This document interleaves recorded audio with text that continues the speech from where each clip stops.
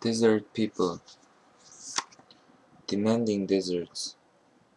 Imagine that you are standing alone in the desert before dawn. There's total silence, except for the soft call of a dove. The fresh breeze feels good on your face. The sun begins to rise over the mountains, which slowly changes from black to light purple. Then the sun's rays peek out and turn the morning into day. Look around you. Imagine that your family and friends also live here. What are your lives like? Imagine as was true a few hundred years ago, that there are no cars, bicycles, or paved roads in this desert. How do you travel from place to place? Imagine that you feel hungry in this desert. There are no stores or supermarkets. Can you feel that?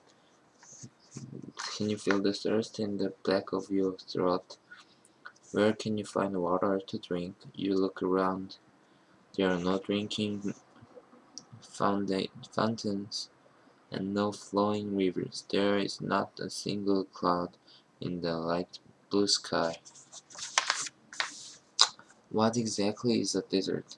Would you know a desert if you saw one?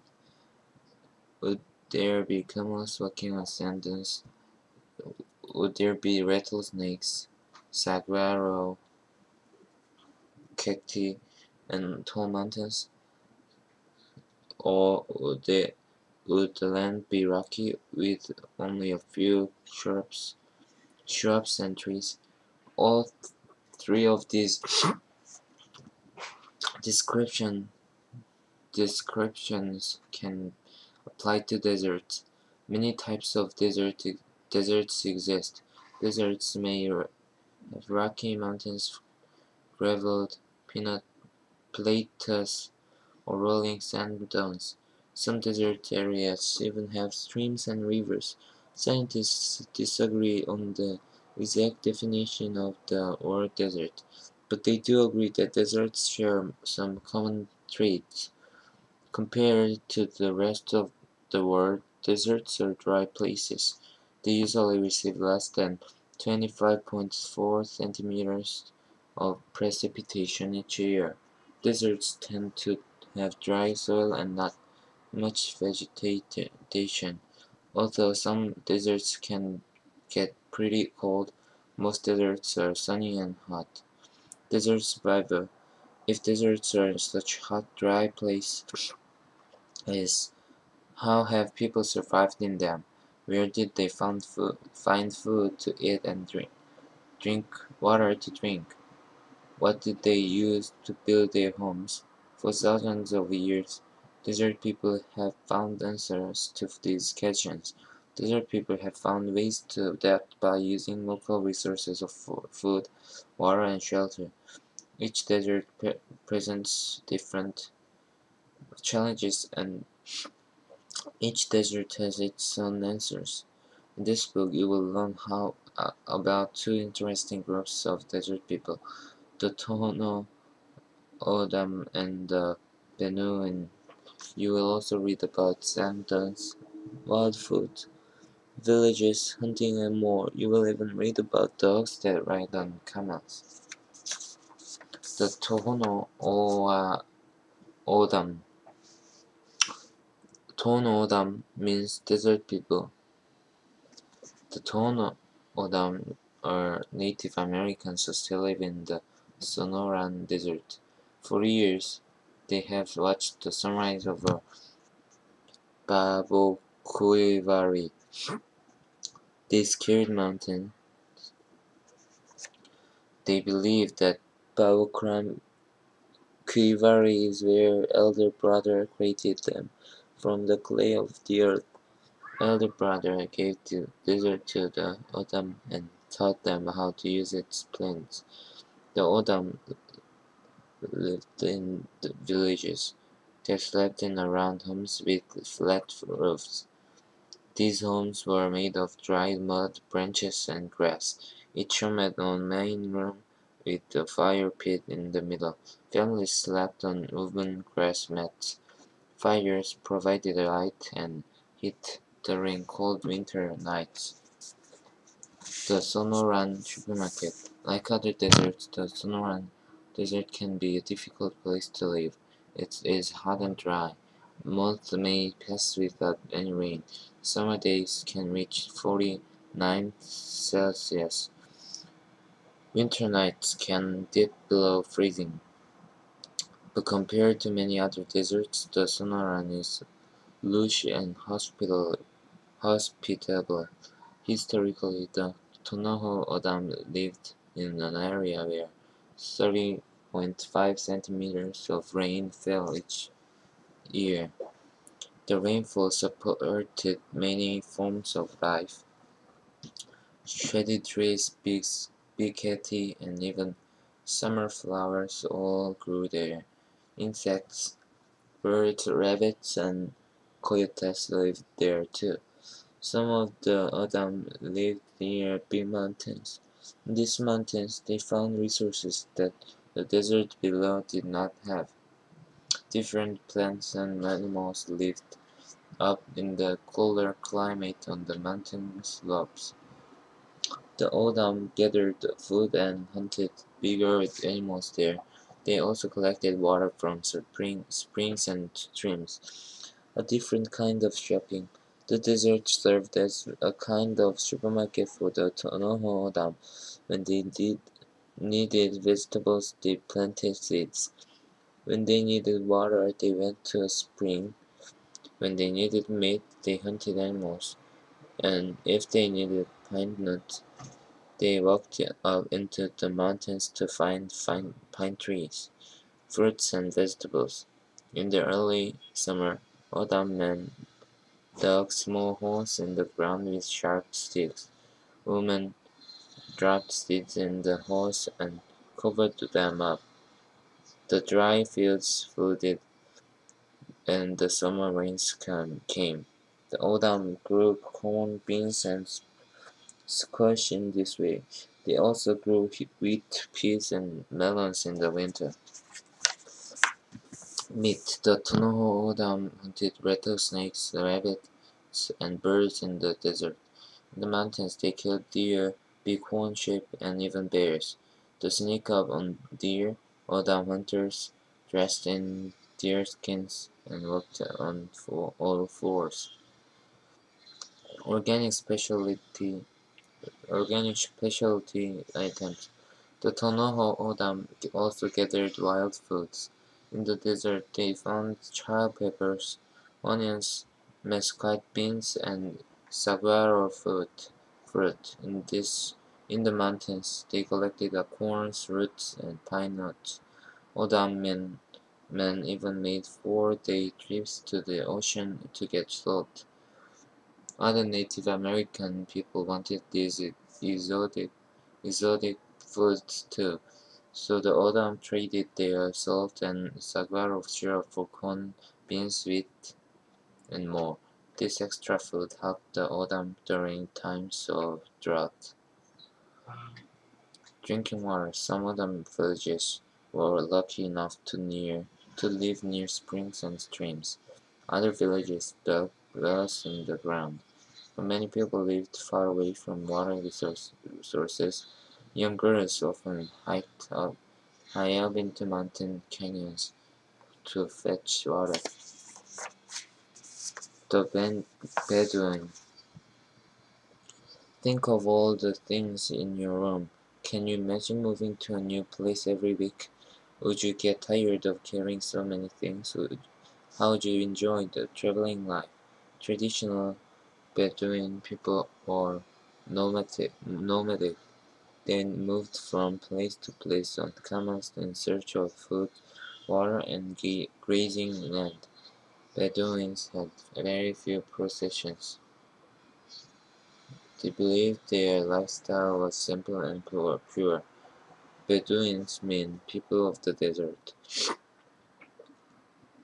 Bedouins lived in low, black tents. These tents protected them from the sun, wind, and blowing sand.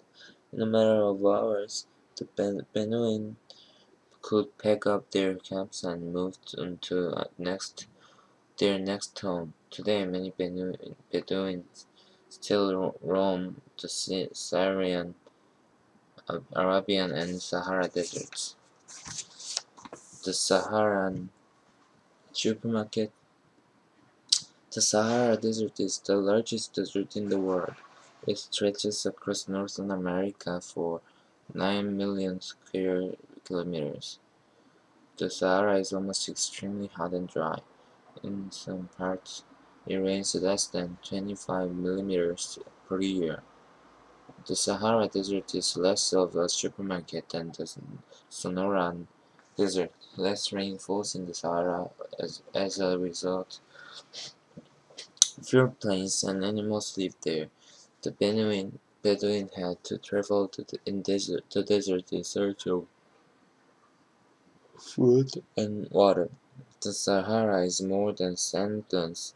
It also has rocky plains, tall mountains, and oasis valleys.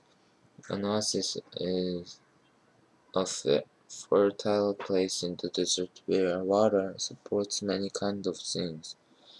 The common convenience store. Arabian camels were the Bedouins' close companions. These sturdy animals made nomadic life possible. Camels gave the Bedouin shelter, clothing, food, and rides. The Bedouin wove camel hair into tents and clothing. They also drank camel milk and ate camel meat. They even burned camel dung to fuel their campfire. Camels were well suited for the desert. They could go for long periods of time without water. Arabian camels could walk for 50 kilometers in a day and could carry up to 270 kilograms on their backs. Some families owned many camels. Having many camels was a sign of wealth. Camels were so prized that people fought over them. Some Bedouins went on raids to steal camels from others. Fruits and vegetables. The nomadic Bedouins did not grow many crops, but in late summer they camped out near oases because date palms grew in those places. These trees produced sweet, tasty fruit. The Bedouin ate some dates fresh and dried others to save for later meat. The Bedouin hunted wild herds of ostriches, owls, foxes, and gazelles. They also trained falcons to hunt foxes and small birds for them. Sometimes dogs called salukis rode with Bedouins to help them track animals. Can you imagine a dog riding on a camel? Drinking water, the Bedouin knew where to find the desert oases. They dug wells to pull water from the ground. They carried the water in bags made of camel skin. More desert people. The Tono Odam and the Bedouin are just two of the world's traditional desert peoples. There are many other deserts, and there have been many other desert peoples. The Australian Aborigines, for example, walked about their continent for millennia. Men hunted with spears and boomerangs. Women gathered food. The Aborigines wore very little clothing. They slept by the warmth of a campfire. The Atacama Indians lived in the dry Atacama Desert where they raised guinea guinea pigs and llamas. They also planted crops. Nomads roamed the cold and windy Gobi Desert. They searched for vegetation for their sheep, goats, and cattle. They lived in round tents called jurs. Bushmen lived in the Kalahari Desert. Women gathered plants and roots. Men hunted animals with bows and arrows. A way of life. Imagine again that you are standing alone in the desert. The sun is now shining over the mountains. The doves have found shade under a tree. You feel a bead of sweat on your forehead. What will you do on this day? If you grew up in the desert, you would know exactly what to do. Your grandparents would have taught your parents, and your parents have taught you. You'd know how to grow vegetables. You'd know which wild berries were safe to eat. You'd know where to find the well of, or the closest spring. For thousands of years, people have adapted to deserts. They have found food, water, shelter, and more. For these people, the desert is not just about survival, it is their way of life.